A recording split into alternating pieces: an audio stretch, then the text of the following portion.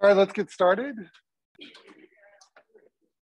So we're starting a new unit C, which is where we're going to focus on these system archetypes in a little bit more detail that we've kind of talked about a little bit so far with like the escalation and the accidental adversaries. So this is on our path to building more complex causal loop diagrams, a lot more loops in them. And then unit D will be where we actually start building the simulation models in the stock and flow diagrams. So sort of to go and motivate that. So this is an example that I borrowed from Met Office, which is kind of like the UK's version of the Weather Channel, where they're trying to communicate that when talking about global warmings, there are different types of feedbacks. There are positive feedbacks that are a little bit more popularized, and then there are negative feedbacks. And so they're trying to communicate here that there are faster loops that are more salient to us because they're more obvious, and there are slower loops that are less obvious, but if we were to consider the whole system, we have to consider both of them together. And then you can see that they're kind of going for a causal loop diagram here. But if you look at this causal loop diagram that they've built, it doesn't quite fit our rules. And so what are some of the things that are not ideal about this, this attempt at a causal loop diagram? Is that a hint?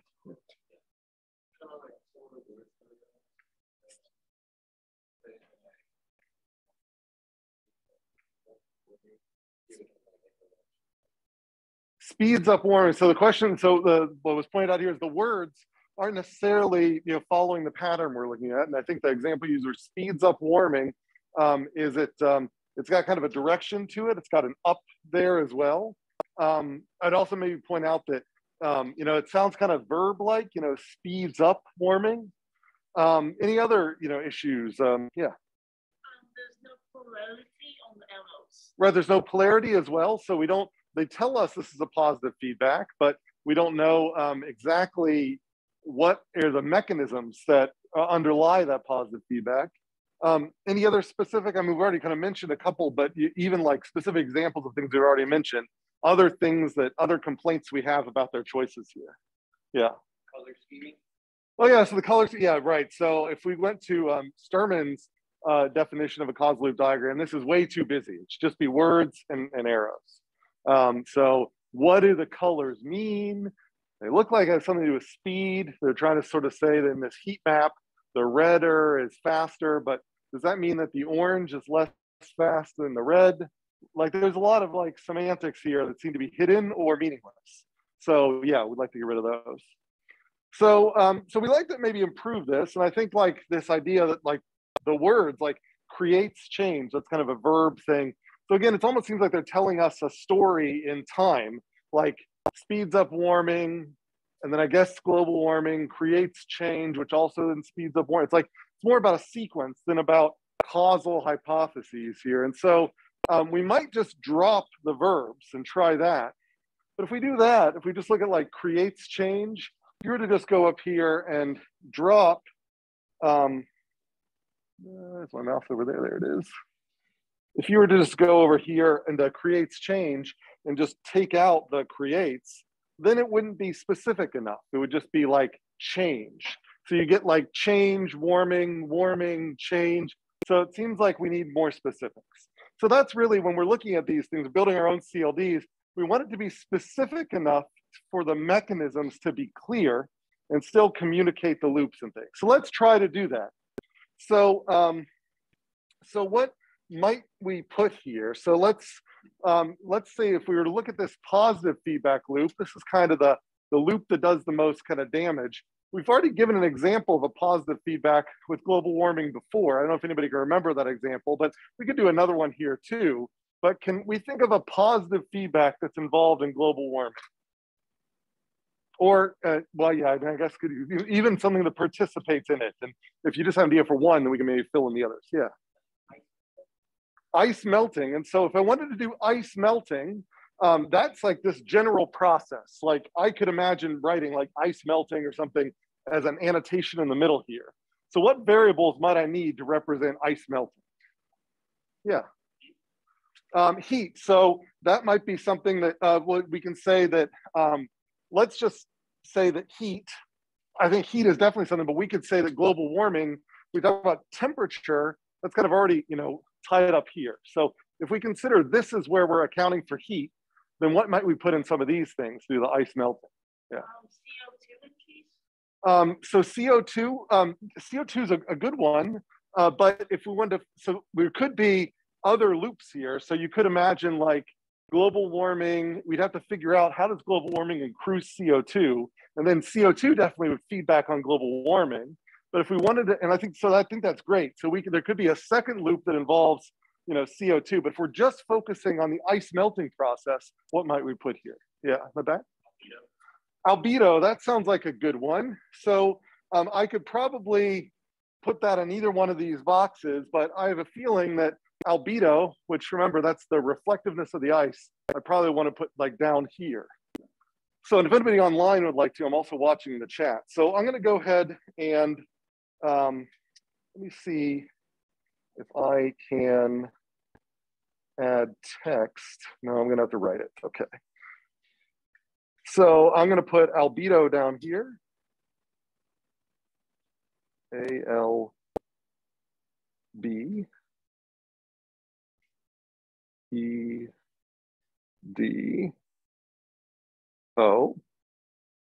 And so remember, that's the reflectiveness of the ice, really, sort of the Earth. And so before we get to sort of one here, if we know that albedo is in this box here, we'd like to let's just go and label the thing that's coming out of it. So if albedo was to increase, how would that affect global warming? Would it, yeah, go ahead.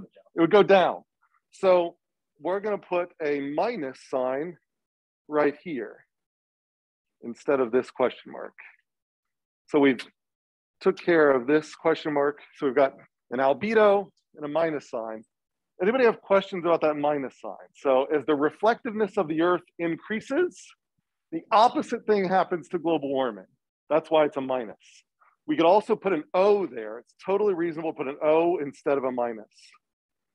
O for opposite. Both of those are used widely when people draw these things.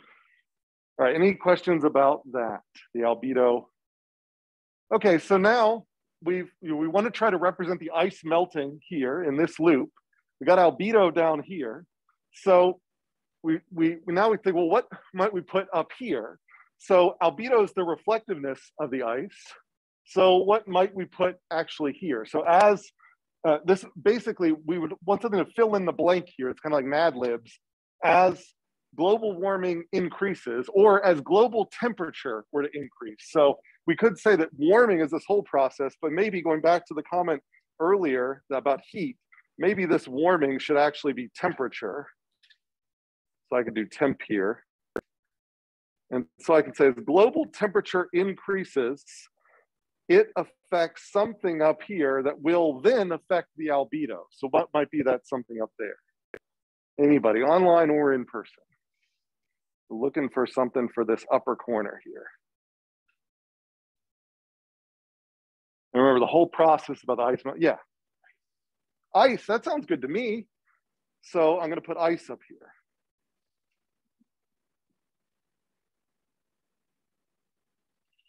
And so ice as in the solid state of water. So how much, we could be more specific. We could say, ice in a particular region. We could talk about ice on the surface or what, but so it kind of depends on our stakeholder, how specific we want to get.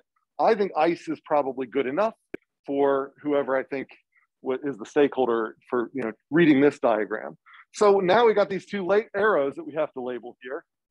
So as temperature increases, then what happens to ice? Does it decrease or increase? I see how many people say it decreases. How many people says it increases? All right, I think I saw, and again, online, if you guys are happy to put in the chat your votes as well, then I'll merge those in. Then I think I saw more people say as temperature increases, ice decreases. And so that would be, if we say that's what we're expecting, then what type of link would this be here? So How many people would put this as a negative on this question mark? How many people would make it as a positive? So it's kind of a split. So remember that the negatives represent opposite relationships. The positives represent same relationships. So we have to ask ourselves, if you put a change in here, do you get the same direction change or the opposite direction change there? An increase in temperature causes a decrease in ice. So that's an opposite relationship. So that's why I would put a negative or an O there, either one of those. And I got a couple of negatives on line too. So put a minus or an O. Question. Yep. So, like how you went from albedo to that makes sense that it's a negative.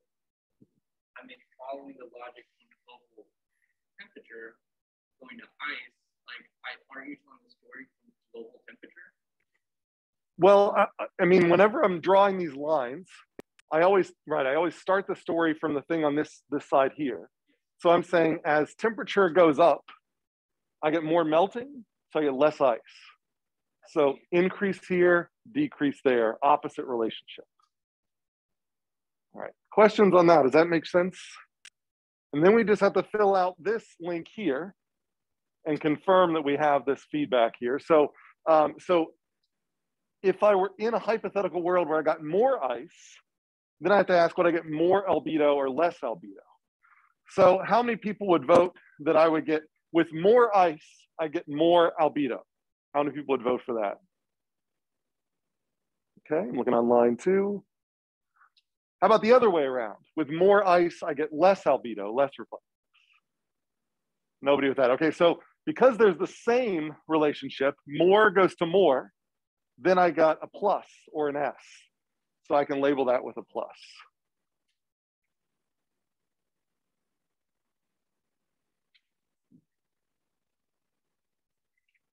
And so now we see where the scientists at Met Office got the, why they labeled this a positive feedback. Because now I see that there is a loop here. It's got an even number of negatives. Because an even number of negatives, 1, 2, then the loop is positive. So we get that positive feedback loop. So just to emphasize that, I might draw a little arrow around here. And I have a positive feedback loop, otherwise called a reinforcing. So I could do a plus or an R. All right, so now we'll have to do the more complicated one here, a little harder one, because it's not one we think about as much. But are there questions about this loop over here, this positive feedback loop? Pretty clear? So at the end of lecture today, we'll be starting on the assignment, and I tried to provide, so my first time doing it is a hybrid activity, but there'll be an activity we traditionally do, spend a lot of time in class doing, and you'll have to come up with your own loops that you're sort of like come up with a system that has this feature, and that feature will come out of these archetypes. And so this is what we're kind of practicing here. It's that, come up with a negative feedback loop related to global warming. We could have had a loop involving CO2. And like with that, for example, I could say something like, with more CO2, I get more temperature rise. With more temperature rise, I might get more melting of permafrost.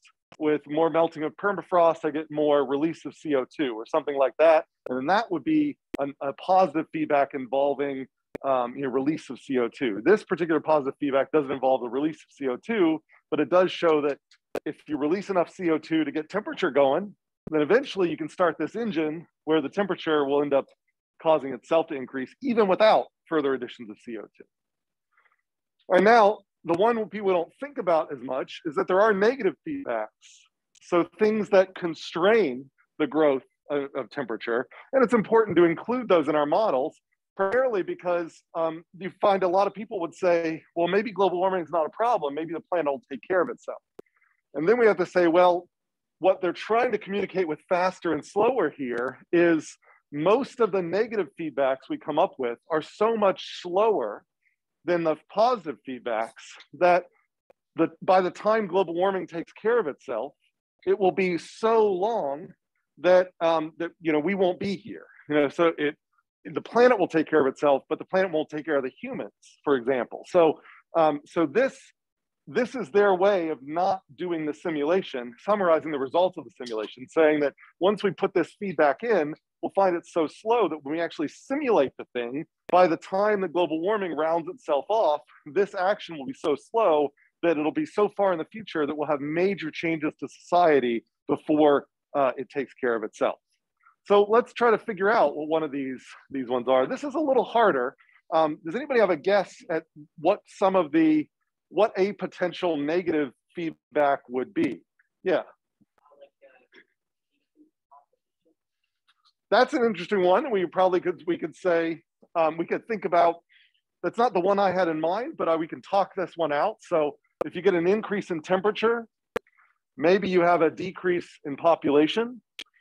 From population, you might have, say, CO2 use or something. So if you had an increase in population, you have an increase in temperature, an increase in CO2, and then increase in CO2, increase in temperature. So you could imagine one negative link here from temperature to population, two positive links here from population going back around here, and then that would be a negative feedback. And so that's kind of, a very dark, dystopian sort of, negative feedback here, but it's a good one. It's one we could put in there, that we could plausibly justify that there is a link here from temperature to population. And as temperature gets too high, it would be easy for us to justify that eventually you're going to reach a point where increases in temperature will decrease population. And that will end up producing a limit on anthropogenic temperature increases.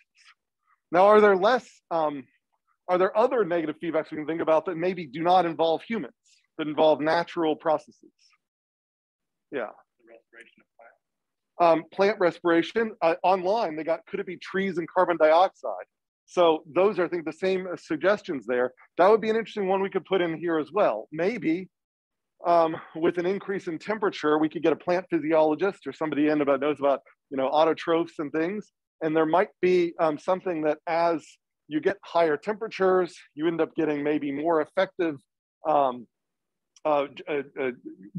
scrubbing of CO2 out of the atmosphere as plants grow more. And with the increase in plant growth, you get even more effective or something like that. And ultimately, you end up getting a negative feedback where the increase in temperature will ultimately lead to a slow process of scrubbing the air of CO2, which will end up decreasing temperature in the long run.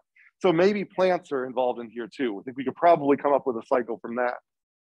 The one that I had in mind was a very slow process, which is why I'm kind of throwing this up here, which is the chemical sort of sequestration of carbon in little critters out in the ocean.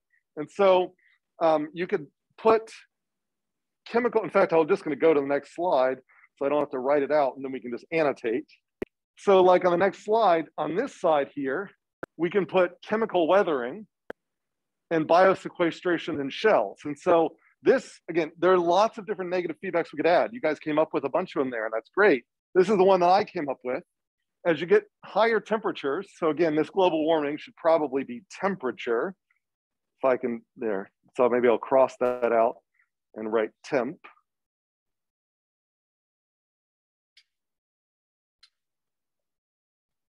And so the idea here is if temperature rises, we get more weathering.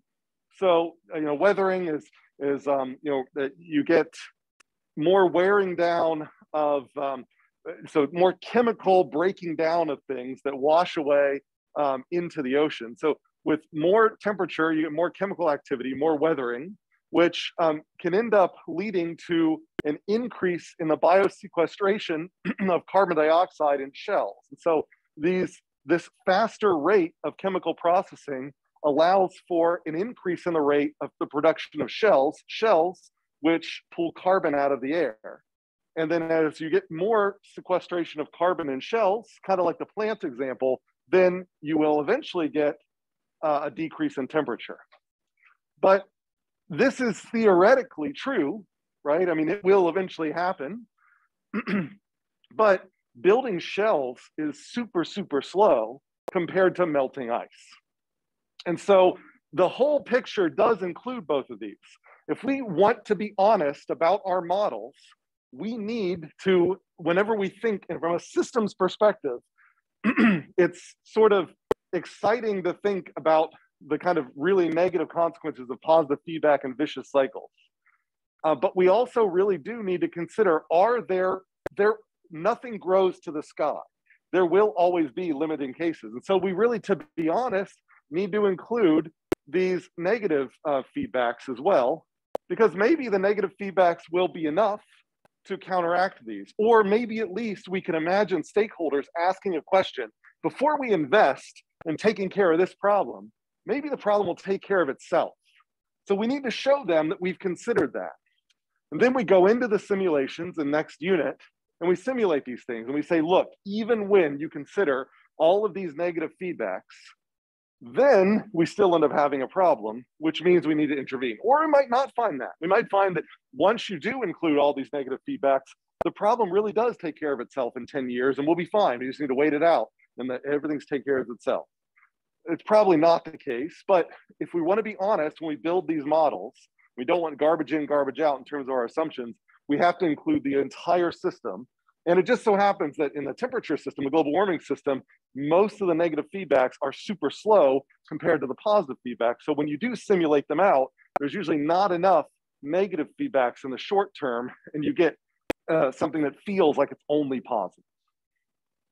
All right, so questions about this example.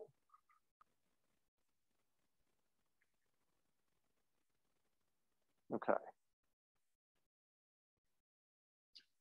All right. So, but more generally, whenever we see a reinforcing loop next to a balancing loop, we're gradually going to become trained to start thinking about S-shaped growth. So reinforcing early, usually the reinforcing loop builds on a variable, and then we have a balancing loop that when that variable is large, the balancing force kicks in. So that's what I mean by reinforcing early, balancing late. And so that ends up leading to limits to growth or S-shaped growth here. So we just learn to kind of to look for these sorts of things. It is true that this will happen in the global temperature system, but the time at which it starts to round off might be very far in the future. And we have to ask, can we afford to wait for that? That's another sort of question that you would pose to a policymaker. All right, so that's kind of that example there. Using that as motivation, you know, there's this little chapter that is online that you're reading for Thursday, and we're going to see that there are a bunch of other different patterns. And once we learn to recognize some of these patterns, we can do two things with them. I kind of summarize this down here, and we'll see examples of this here in a second.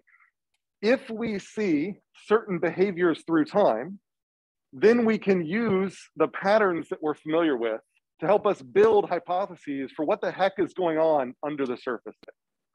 Or if we know what's going on under the surface, but we don't know what could happen over time, we can build these things. And if we recognize patterns we've seen before, we can say, typically when we see these patterns, we get these shapes of things over time. And so that allows us to sort of predict what scenarios are possible given the things we know about what's going on under the surface. It's kind of the two directions that we're looking for here. And so our book, the Moorcroft book, focuses on a limited set of these archetypes.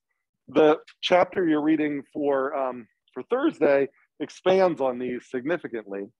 And but the point here is about the same, is that we learn that there are certain behaviors over time that are associated with certain archetypes. And so the kind of one of the simplest cases we've seen a lot of already is oscillations. And so you'd say there are a lot of systems that have oscillations that change, that constantly fluctuate.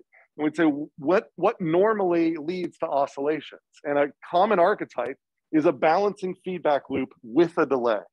And so this is sort of a comfort-seeking loop in the temperature control case for the water example here. And so we get these oscillations that have to do with trying to, it's kind of like running to catch your own tail. And so as you try to make a correction, then the actual impact you feel is a delayed impact from a prior correction. You respond immediately thinking that that correction was not delayed. and you end up pushing things in the wrong direction because you're always sort of 2 steps too late. And so you end up chasing yourself, and that's what ends up creating these oscillations here. Now, if you get rid of that delay, then you get rid of the oscillations. And so from this one archetype here, balancing feedback with delay, we learn that if you adjust the delay, you can actually get things that look really oscillatory, or things where the oscillations kind of go away and you very quickly actually catch your tail. And so you actually get there. And so the amount of delay is the quantitative thing. Just like in the previous example, the relative difference between the fast loop and the slow loop determine whether we need to intervene on the fast loop. Here, whether you have a very long delay between your shower and your water heater depend on whether you need a bigger water heater or move things forward, or if it's a smaller delay, then maybe you can leave the system alone. So, then we can say, well, we've also talked a lot about S-shaped growth. And so, there are a bunch of examples with these S-shaped growth. So these are kind of cartoon examples here: eggs, chickens, and road crossings. So as you get more chickens, you get more eggs.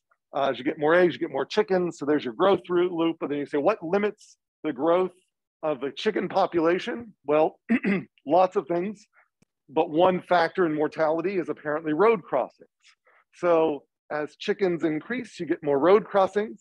As road crossings increase, you ultimately get less chickens. And I appreciate the laughs. So that ends up being one way to think about early in the chicken population demographics. You get a whole bunch of growth in chickens until eventually there's so many chickens, you can't avoid it. There's crossing the roads and you end up rounding that off. So S-shaped growth. Another kind of cartoon example here. This is not a great CLD. This is a CLD that was drawn in Vinsim that I found online. But this is like the boy who cried wolf. So you've got this growth loop here where you decide to cry wolf. It brings townspeople and gives the boy attention. Attention is gained. That relieves boredom. Decides he's going to try it all over again. And so this is the growth of crying wolf. But once you get so much crying wolf, it becomes decoupled from something that's informational because they're always fake. Then we find that townspeople see no wolf, so they reduce their estimate of the boy's credibility, and they don't come running. So this will end up creating a failure. So you end up coming to a natural equilibrium where the boy is not spending all of the time crying wolf, but spending 75% of his time crying wolf, because if he goes any more than that, nobody comes. If he goes less than that, he can end up going a little bit more than that and getting more enjoyment out of it. Of course, we don't have the negative feedback loop here that actually involves the wolf, and so you could say as fewer people come running, there's higher risk to the boy of actually getting eaten by the wolf. And then you could add all of that sort of thing in too. But for now, if we just focus on this thing, this is sort of saying that there ends up being a balance between these two, and that ends up kind of being the carrying capacity for crying wolf. So common motif, reinforcing loop followed by balancing loop can apply to a lot of things. And we can combine those things together, those two, the reinforcing, the balancing, and the delay. And so now we're getting more complex. And so now we've got human population growth over here. We've got limited natural resources over here. But look, we added a delay in here. So why was that delay there? Well, we know that as humans are born, their use of natural resources immediately changes, relatively immediate. But as natural resources decrease, it will eventually decrease the birth rate, but due to buffers in the system, it will take a lot longer. And so it's kind of like the amount of fish, as you're fishing that fishery, even though the fish are being depleted, you don't actually see a depletion in catch rate until it's kind of too late. And there's sort of a similar thing being captured by the delay here. So there are questions in the muddiest points and things like that about when do you include delays and when do you not? And kind of the point here is that the birth rate to natural resources causal link here is relatively instantaneous. We can kind of assume that immediately those new offspring start using up resources, but on the other side of it, the depletion effect from depleting natural resources doesn't immediately deplete the birth rate. And that is it's about relative difference here. And so This is much slower than this bottom one, which is why they put the delay there. What that means is that you combine these things together and you still get a reinforcing loop that grows and starts to limit itself, but those limitations lead up having these oscillations, again, because of these buffers in the system. Because you can grow way beyond the natural resources allow you to grow, leads to an eventual crash in birth rate, but then that crash in birth rate gives you a little bit of headroom because you now have less than your carrying capacity, and so you can climb back up again, so you get this oscillation of growth with overshoots. And we've seen examples of this. If we were to go in to look at Forrester's model for the world dynamics for limits to growth, then effectively, when he tweaks a parameter, it's doing the same thing as making this delay larger and larger. So as you tweak that parameter, you can get large collapses, which are kind of like if that delay is really large, you get huge corrections. If that delay is small, so you have very fast feedback from natural resources to birth rate, then things can level off without the oscillations. So we now, in this model, have the capability to have much richer behavior that is parameterized by the actual delay that we put in. So we're making these more and more complex that allow us to play with more hypotheses, like this hypothetical delay here, how does it affect things? So we might count on S-shaped growth without delay, where things nicely settle off. But now we can say, but what if there's a delay? How much does it change things? And it turns out if there's a significant delay, we get a qualitatively different approach or qualitatively different behavior over time, where we can actually get massive collapses because we can overuse our resources before we even realize that we've overused our resources. So it's kind of where we go with that. So this is kind of what we're building up to. As you start reading the chapter for Thursday, you're going to see that we can get these loops far more complex than this and have really interesting characteristics in their behavior over time. And without this kind of insight into the latent behavior or the latent variables underlying these systems, these weird behaviors that we get out of these behaviors over time, we might just assume are totally random. But what this perspective gives us is an alternative approach. We could say, these could be random, but maybe actually the behaviors you're seeing are totally predictable consequences of adding enough complexity into your models. And that's what we're trying to do here and in the next unit, is to add that realistic complexity. All right, so any questions about these examples? How we go from simple to more complex. All right, so while you're thinking about it, let me do an attendance exercise, mid-class attendance exercise. I'll also put the link in the chat. And the question I guess we'll do here is,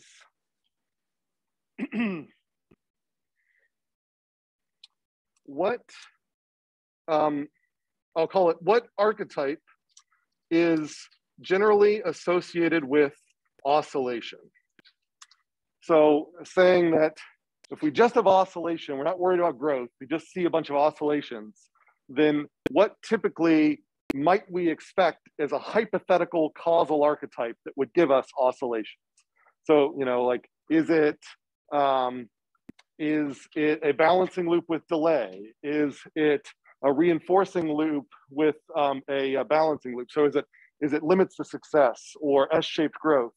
Is it, so what are the things, however you'd like to capture that, you can put that in your response. Okay.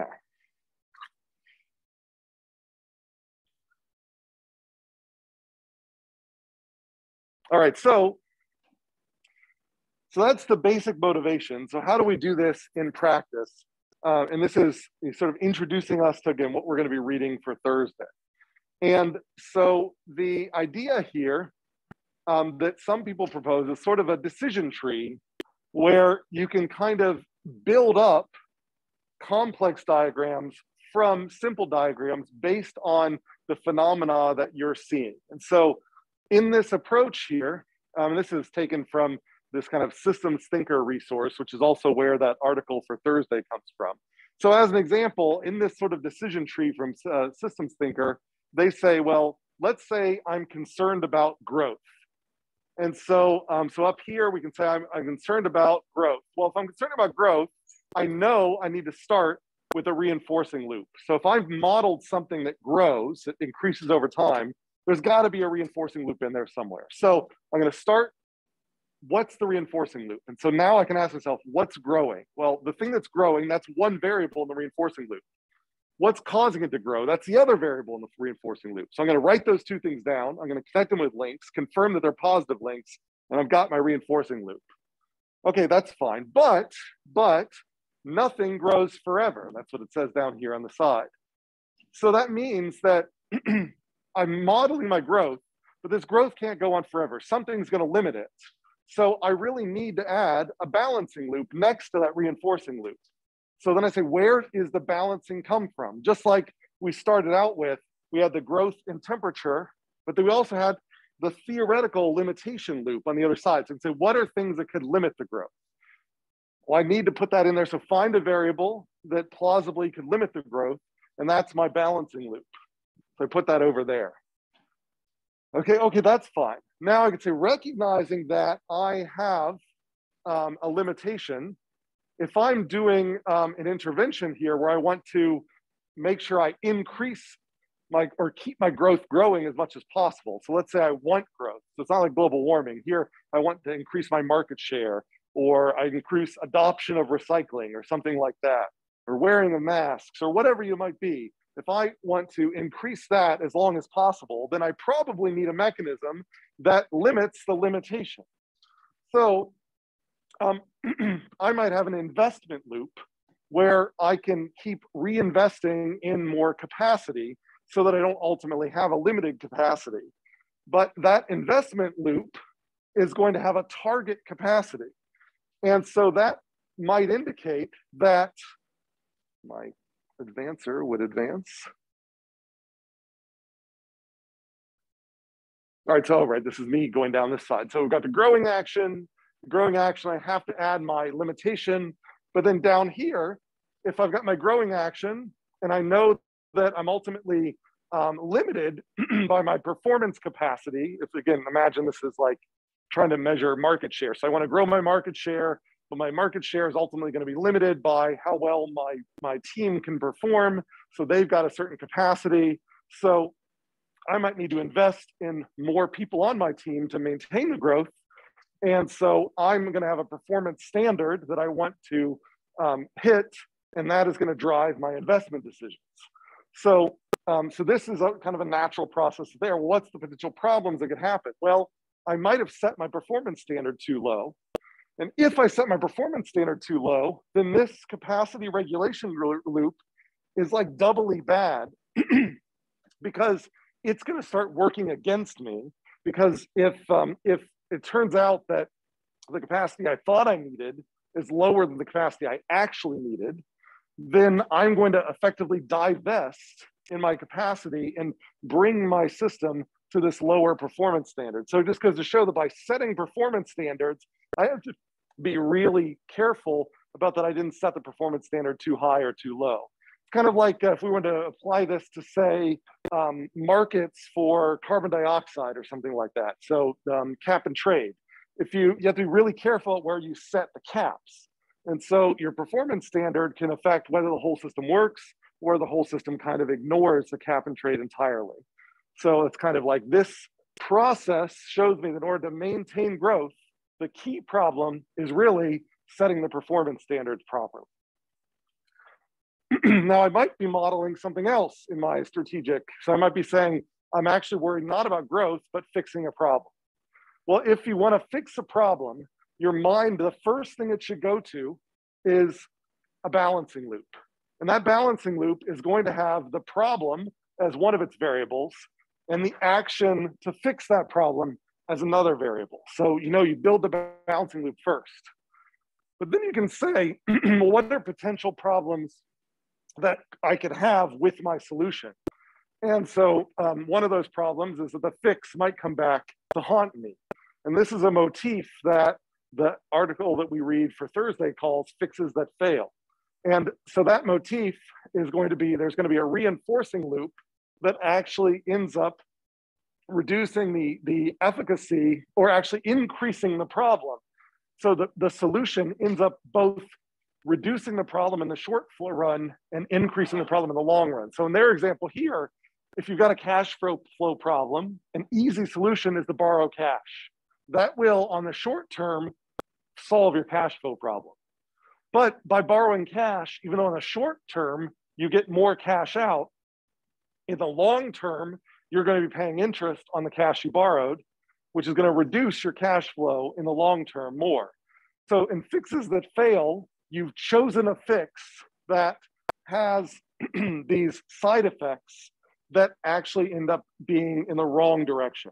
So when you're building these fix loops, you have to ask yourself, did I create a fix that, when I think from the systemic view, is actually going to create more of a problem in the long run? Now, so then you think, well, all right, so if I did implement that fix, then what should I have done? And what will my fix do with respect to what should I have done? And so the real thing I should have done was implement financial controls. So when I have a cash flow problem, I could borrow in the short term, but ideally I would say, well, I'm going to budget and maybe not spend as much on certain things. And so that will be my financial controls. And that will ultimately fix my cash flow problem without as many side effects. Now, the side effect could be, I don't get to watch Netflix as much, or I can't pay for my health care, or these sorts of things. So there's a lot of other side effects that be added in here. But let's imagine that financial controls is responsible to do with minimal side effects. That's what you really wanted to do. Now we could say, well, but I end up doing the borrowing thing. Well, by borrowing, not only does it create a larger cash flow problem later, but borrowing also makes it even harder for me to do financial controls, because now I think that whenever I have a problem, I just borrow. So there's even less pressure for me to budget.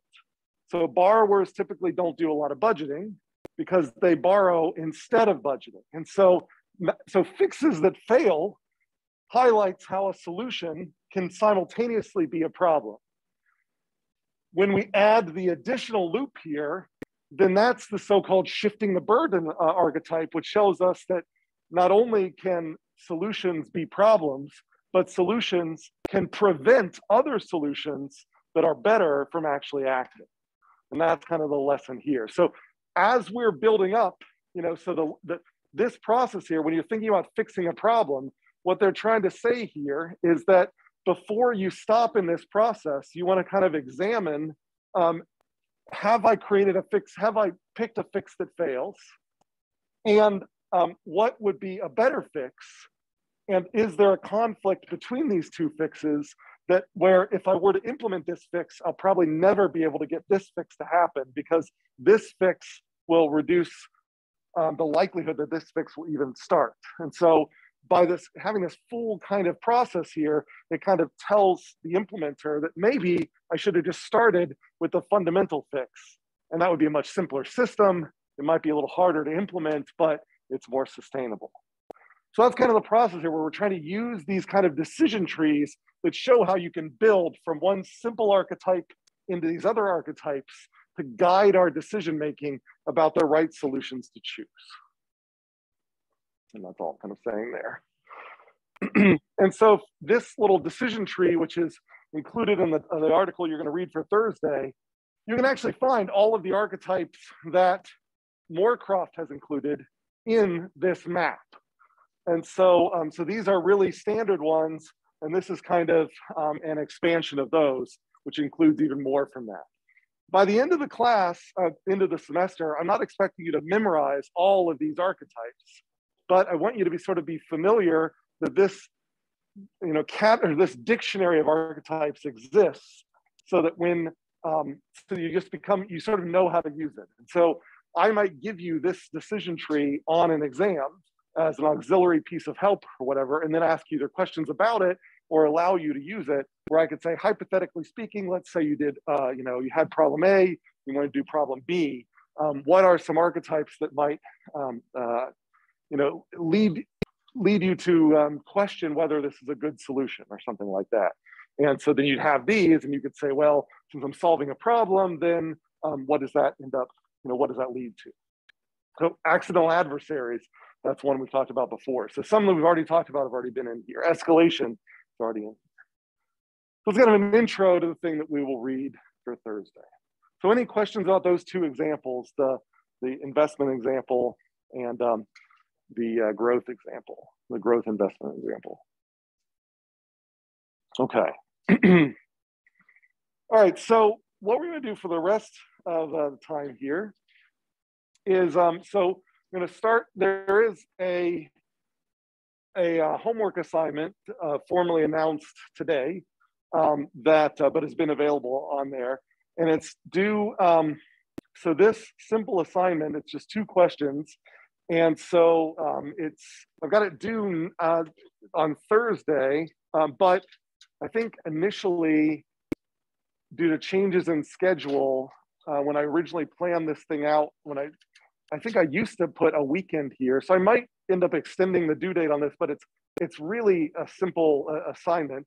But I think I'm leaning towards extending this, giving you maybe a week instead of a couple of days. But we're going to start it in class, so you probably be able to get a lot of momentum done. But I'm also worried about the hybrid thing affecting our how well we'll get on this. Otherwise, got the reading assignments due on Thursday. A lot of you have already done that. Great comments on perusal. Thanks for all of that. And then looking into Sunday, we've got the Muddiest Point assignment. And then today's assignment, yeah, okay, so this up here, it's a night before. Yeah, this is what I meant. I wanted it to be due on Sunday. This is a mistake up here where it says night before C2 next lecture. So today's assignment is meant to do this upcoming Sunday. And I'll show you what that assignment is. So in this assignment, basically we're gonna have, with a group, both in the class, and I'm also going to form breakout rooms online, then we're going to have you build an S-shaped growth loop. But we're going to do it in 2 parts. So I've got this organized with Google slides so that each one can draw on a different slide, and you're going to draw a very simple S-shaped growth curve. So, maybe 3 variables, 4 variables, a couple of links. You're going to just draw it without labeling the links, and then we're going to have another group label your links for you, and then we'll see what everybody comes up with. Then for the second activity, you do the same thing, but with a little bit more complicated archetype called drifting goals. And this is echoed on the sheets that I have online. And so again, we'll have one group start do the variables, swap with another group, label the links, and then we'll see what everybody comes up with. And those 2 things, you can use whatever you come up with in class on the diagram that you submit as part of the assignment. And so, it's fine if people have, that overlaps, because you're going to be working together on this anyway, in groups of say 2 or 3. So that's basically what we're doing. So we're going to work in these small groups. And I want, again, so the eventual submissions to show your individual effort. So, if you're submitting them in Vensim, it'd be great if everybody draws their own, but I'm okay if the systems you draw, use the same variables. So I want you to show that you use this as an opportunity, an individual opportunity to practice your drawing in Vensim, but the actual systems can match others. So that's basically what we're gonna do here. And then I'll maybe throw up an attendance assignment toward the end here. So right now, if everybody in class and online, if you go to this link in the upper corner here, it should open a Google Slides page. And if you'd prefer those in class, I'm also happy with you using paper if that's easier. But it's just nice to use the slides so that it's easier for everyone to see and everyone to share and then review afterwards as well. So if you go to that, there should be the first 10 slides will say group 1 through 10 in person, or A through H or something in person. And then the next 10 slides will say group 1 through 10 Zoom. So we'll have you break up with, you can maybe a couple of people around you. And I guess I'll go around, I'll say like group 1, 2, 3, 4, 5, 6, 7, 8. So just if you're on the you're on this side of the class, you're odd numbers. If you're on this side of class, you're even numbers. Then we can claim a page. And then online, I'll put you into breakout rooms, and that'll be the numbers, the numbers associated with it. So let's give this a shot. I've never done this hybrid. I'm a little scared to death about it, but we'll make it work. I'll jump around to breakout rooms online. Maybe Eric can also jump around to breakout rooms online, and then also sort of monitor things in class. So online, I'm going to put you into breakout rooms. And you can kind of self-assign, but it's, yeah, so, right, self-assign, and then we'll figure out the numbering after you do that, or the lettering after that. Automatically.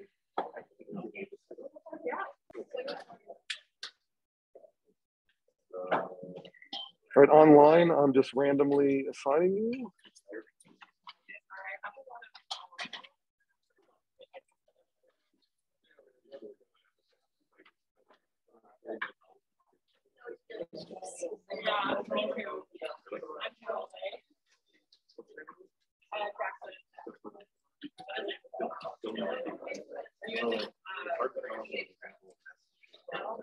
All right, online, it's, I'm going to just manually move everyone. It's not randomly assigning you the way it's supposed to. So just a second.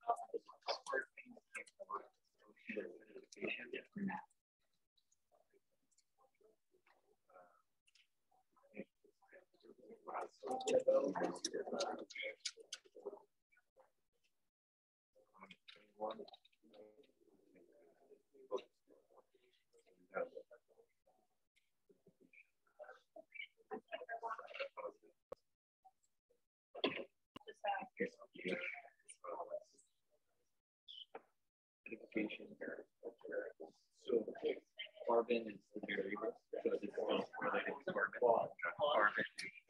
We'll call you guys group A. We'll call you guys group B. Okay.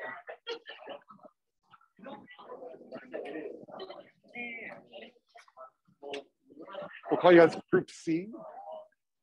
C. Okay. Group D. Cool. Up. Are there two groups or one group here? One big? All right. We'll call you group E then. Oh, well, I gave C. Can you, if you've. We've already learned our names, but I can just copy. Yeah, if you can just copy and paste in the E. And then maybe group F. Is that okay?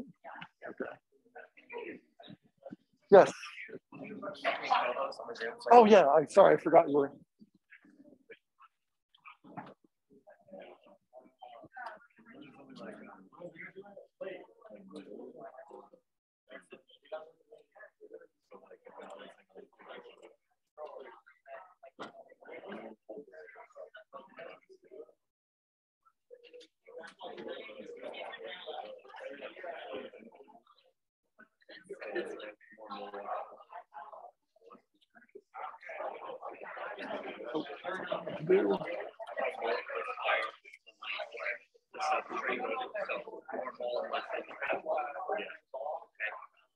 And then,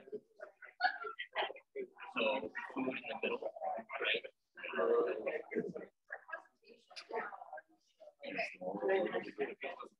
Yeah.